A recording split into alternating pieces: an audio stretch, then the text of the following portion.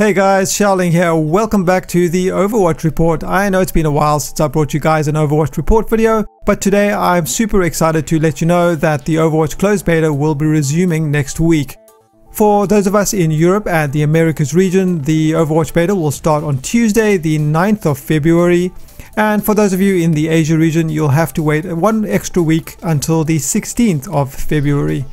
Along with the new Closed Beta comes an all-new progression system. Unfortunately, there's not much info about that at the moment. We'll just have to wait and see. There are also 2 new maps as well as a new game mode and several hero balance updates, along with some private game updates including full AI in private matches.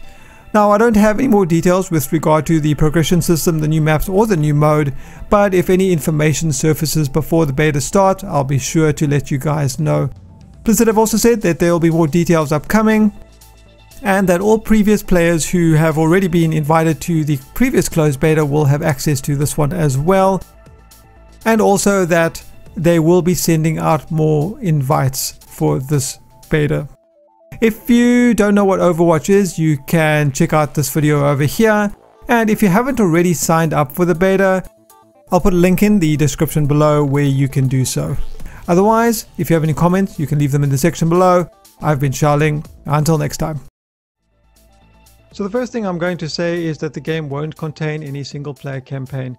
Blizzard have said that it's going to be a multiplayer only game, and they wanted to focus on team play rather than individual kills, and they wanted to focus on heroes rather than squads. Those of you who don't know what's actually going to be in it, as well as the expected release date of the game. So what exactly is included in the Origins edition of Overwatch?